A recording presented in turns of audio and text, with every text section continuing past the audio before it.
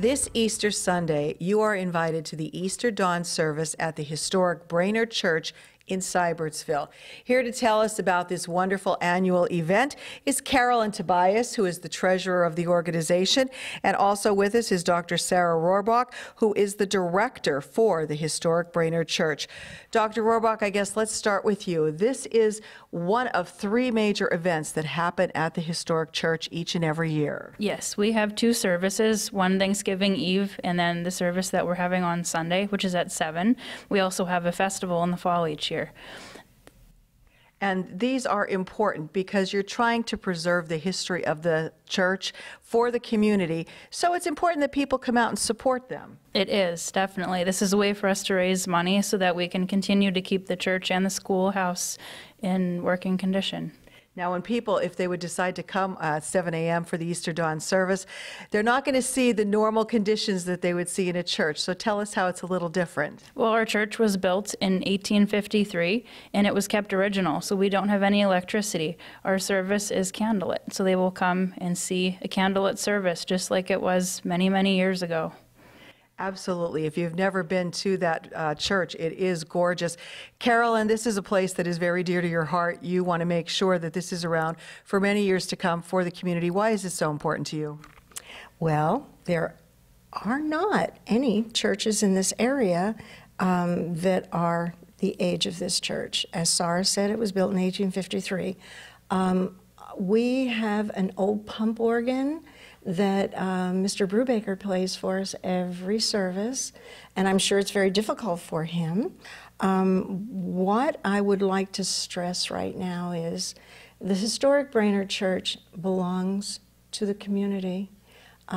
It is your church. We're working very diligently and very hard to keep the doors of the church open.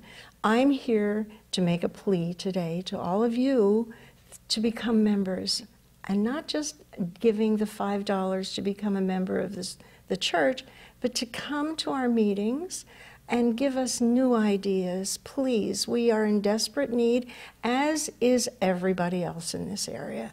But we do need to have new faces that come to us so these doors stay open for you, basically.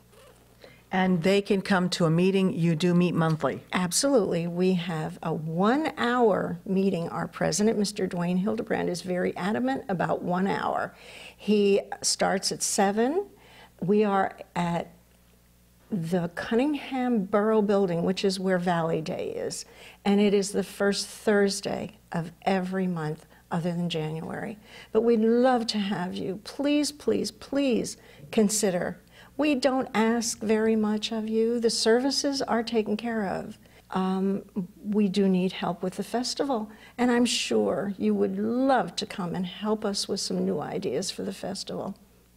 And I'm going to say, first off, thank you if you do come to us. Well, I hope that people will come out and support this wonderful organization, the beautiful church. If you've never been there, you have to be.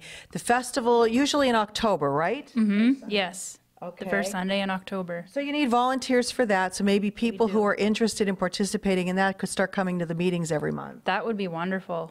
Yeah, we never turn away any volunteers. And we forgot to mention as well, there is a one-room schoolhouse adjacent to the church. There is. That was also kept original. It's a really neat schoolhouse. Well, this organization provides great services to the community, but they can't do it without you. These two ladies, very dedicated. They hope that you'll come out and join them. Come to the Easter Dawn service this Sunday at the historic Brainerd Church. It is right in Seibertsville, right near the Sugarloaf Township Municipal Building. And also, if you can make it, the first Thursday of the month at 7 p.m. at the Cunningham Borough Building. They would certainly be glad to see you there.